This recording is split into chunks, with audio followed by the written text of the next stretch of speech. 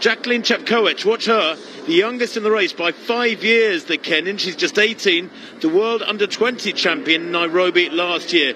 Could be a real danger. So let's take a look at these athletes. They're not a large athlete. Eilish Flanagan went out in her heat in Tokyo last year. Brielle Urbacher of Australia, coached by her mum Jodie.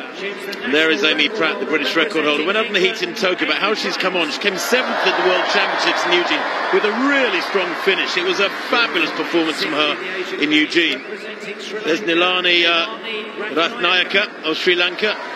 National record holder for them, ran 9:40 to win the national championships on the 9th of April, some while ago now. Amy Cashin of Australia. Lizzie Bird of Great Britain, Shaftesbury Barnet Harriers, born in Manila in the Philippines, coached by Pat McCurry. There is Chemutai, the Ugandan. Bit of a mystery over her form. 5th in the World Championships 3 years ago, but the Olympic champion in spectacular fashion. And Jackline Chepkoech, I think she's a bit of a dark horse, this young lady. Only 9:21 this year, and that is her lifetime best. But for the 18-year-old, it was at Nairobi, at altitude, at about 6,000 feet. So that means she can go a great deal faster. There's no doubt about that. Again, Chepkoech of Kenya, like the Olympic champion Chemutai, has no world-class times of the distances. So away they go. A small field, but it promises to be a fascinating race, this one. The English duo have got to give their best here to live with the best of the East Africans. And I'll tell you what, Chepkoech has laid down her case straight away. Look at that. Goodness me, 150 metres run, and she's away and gone. Jackline Chepkoech went out in the heat of the World Championships, but she's a different runner here. That's perfectly clear. That's a 50-metre lead with less than 40 seconds on the clock. Talk about getting a slap in the face from one of your competitors. This is such a shock for the rest of that pack. They must be running. What on earth do they do? If these two, or one of them, comes back, then of course there'll be a chance of getting a silver medal. But at the moment, the gold and the silver are 50 or 60 metres further up the track. And Chepkoech, the Kenyan, leading, the youngest in the field. She's only 18. The Olympic champion from Uganda tucked in behind her. I wonder if she knew this was coming, but clearly she was prepared for it because she's gone with it, almost tripping over the heels of the Kenyan.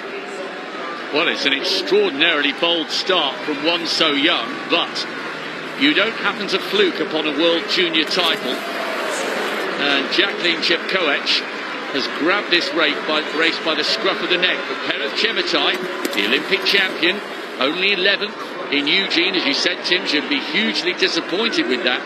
It's over 7 seconds back to Amy Pratt, and Amy Pratt secured a massive national record when she finished 7th in Eugene. So Pratt in 3rd actually beat the Olympic champion in that final in Eugene. And I guess the only danger here, Tim, they are two world-class performers, but have they gone a little bit too hard too early? Well, I suppose the other danger is that the pack of 6 behind them stop watching each other and running for the bronze and don't try to close this gap. Who's going to lead the pack and do the hard work to drag them back to this duo out in front? It's almost as though this has been choreographed, arranged. Chemutai, the Olympic champion from Uganda, has taken her turn at the front now after Jackline Chepkoech of Kenya did her stint for about 45-50 seconds. So they are working together, it would seem, whether or not there's been any verbal agreement.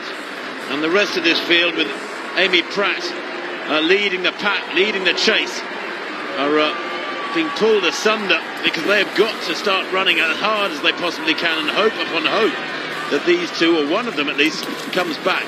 But they're loping along, looking very, very comfortable. And what is fascinating about these two women is they are specialist steeplechasers. I've been looking at their cards. Neither of them has any world-class times at 1,500, 3,000 on the flat, 5,000, 10,000, nothing. Just steeplechase.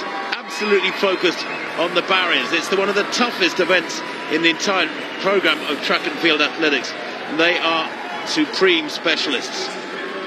Tim, I think Chepkoech perhaps sensed that pack of 4 being led by Amy Pratt with the other English girl Lizzie Bird and also the 2 Australians Urbacher and Cashin, I think the Kenyans sensed that they were beginning to close, because as she came round with 5 laps to go, she suddenly put a little burst of acceleration and went past Perez Chepkoech and is setting the tone once again. If they can stay away, then we've got a fascinating 4-way battle for the bronze. No Englishwoman has ever won a medal in this event, and no Australian has been on the podium since they won a silver and a bronze way back in Melbourne, and they have extended their lead once again. What a huge gap this is, and what can this pack do to try and close what looks like an unbridgeable gap now? Well, the first kilometre 2:59.9, that's why there's a gap. They're moving at sub-9-minute tempo. It's really quick, it's really aggressive. Chepkoech leading through 1K under 3 minutes, and that is simply a pace that even the fabulously in-form Amy Pratt cannot live with. Now, the quickest European this year is Louisa Geiger of Albania, who was a fabulous 5th at the World Championships. But Amy Pratt, apart from a French athlete who ran really fast in the semis at the World Championships, is the next best European, and it'll be fascinating to see how well she can go at the European Championships if she chooses to go there after the tiredness that will inevitably be over her through from Eugene and here. If she goes to Munich at the Europeans, I'd love to see a good account of herself there. But these two still, 50 metres ahead, maybe a little bit more. Pratt in 3rd place, leading the chase. Lizzie Bird there, right on her shoulders, the Shaftesbury Barnet Harrier. And one of the Australians there in 5th place as well. That's Amy Cashin, who's right there. Cashin, who's a 9:21 performer, not much slower than the British pairing. Lizzie Bird is a 9:19 performer.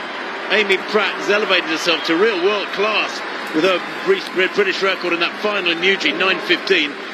And at the front there, just sense a little bit of a faltering from the Ugandan, the Olympic champion, Perez Chepkoech. Now, why is that? It's strange, isn't it? Her season's been strange, Rob, as we see the English duo trying to close them down, because she has run 9:05 this year. She ran that at the Prefontaine meeting back on the 25th of May in Eugene, and yet when she returned to Eugene a couple of months later, 11th place. Yes, she hasn't been able to build on that Olympic title in terms of her consistency. It's just around about 6 seconds there. I think there might have been a faller, one of the Australians. It wasn't catching.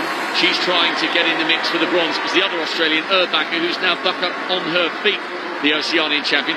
It has been a strange season for Perez Chepkoech, but I tell you what, they'll be getting so excited in Uganda. She's an iconic figure in Ugandan sport. And remember, Dorcas Nzakuru of Uganda became the first Commonwealth champion. This event added to the programme for women in 2006. But look at this, the two East African nations side by side. This is going to be a fascinating conclusion. Well, the second kilometre, a 3:08. They went through 2K in 6:08. They slowed a little bit through that second kilometre, and in fact the gap, if anything, may have closed 5 or 10 metres, but not by much, as the English duo now separate. And it's actually Lizzie Bird who's moved into 3rd place and is beginning to separate herself from Amy Pratt. She might be heading for the bronze medal as we get to the latter stages of this one. The reigning champion for about another 2 minutes is Aisha Pratt of Jamaica. That was a huge upset when she won in 2018 on the Gold Coast. And Chepkoech's fallen. She's really feeling the fatigue. She crashed over that barrier, Tim, went down, and now she's letting her adrenaline fly.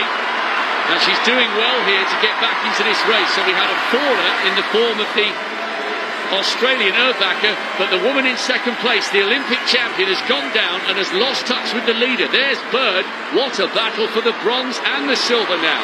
Well, that's an indication of fatigue creeping in, isn't it? When you're tired in the steeplechase, those errors happen, and you really pay in spectacular fashion trying to clear those barriers. If you smack into them, they don't budge. You do. Your flesh and bone moves, not the barrier itself. They're very heavy indeed. Well, Chepkoech, the reigning World Under-20 champion, surely heading for gold now after that fall halfway round the penultimate lap from Perez Chepkoech. And what a run this is from Lizzie Bird. 9th at the Olympic Games last year. The 27-year-old could be heading for a personal best here. The 2K time, remember, 6:08. How quick will this final lap be covered in this final kilometre? We're in for a spectacular conclusion here because, yes, it looks like the World Junior Champion is heading for the gold. But watch Lizzie Bird in third. No English woman has ever won a medal in this event, and she's closing in on the Olympic champion. She is indeed there. Send her a picture. Lizzie Bird in the white and red of England. The crowd on their feet, roaring her on. That gap was 50 or 60 metres for most of the race. Then, of course, the Olympic champion, Chepkoech, had that awful fall a lap ago. And Lizzie Bird closing right up on the Ugandan. Bird moves into second place, and she will get a massive surge of adrenaline from that move and from the roar of the crowd as Chepkoech eases into the straight now, heading surely for the Commonwealth gold. But watch the clock. This is going to be quick. The fastest time in the Commonwealth Games, that, of course, held by Nzikuru in that initial version of the steeplechase in the Commonwealth Games. 9:21 is the Commonwealth record. She's going to smash that. And Lizzie Bird closing all the time. Kenya take gold. England a fabulous silver. And Uganda, the Olympic champion, back in third place. Well, I'll tell you what, she had an awful fall and she's hobbling. And Amy Pratt comes home for fourth place there. But I'll tell you what, in the words of my old colleague back in the 1980s, Colin Reitz, who took a world championship bronze medal in the steeplechase in the inaugural World Championships when Henry Marsh fell on the home straight when heading for third place, and Colin eased past him, clearing the barrier okay, and he was interviewed afterwards and he said, well, you've got to clear the barriers, haven't you? That was his comment. That was as subtle as was needed. I remember watching that whirl. It was one of my abiding memories of the inaugural World Athletics Championships. All credit there to Chepkoech for pulling herself up off the ground.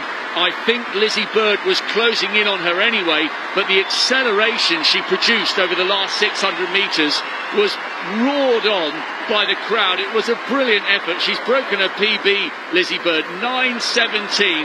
That is an absolutely staggering performance. Chepkoech really hurt herself. She's done well to carry on and finish that race on the podium, the Olympic champion. But what a run by Bird to come through and separate the two East Africans with the first medal by an Englishwoman in this event. Well, that's a terrible shame for Chepkoech. Looks like she's really hurt herself. She must have been in agony. And the Australian, Brielle Erbacher, well, she's had a tough old night too. She must have been the faller earlier on in the race, but determined to carry on. The 23-year-old, her mum Jodie, I'm sure, will be in the crowd, and her teammates from the Darling Downs club back in Queensland will be so upset to see that result for her. But she'll be back for more. She's young and full of spirit, clearly. But Kenya's celebrating gold in the event that they feel they own. They've won 8 of the 12 medals in this event in the 4 previous editions of the Commonwealth Games. Well, now they have a 9th medal out of 15. And Lizzie Bird is on cloud 9. I don't think she can believe it. Coach Pat McCurry deserves a massive pat in the back for getting it right here.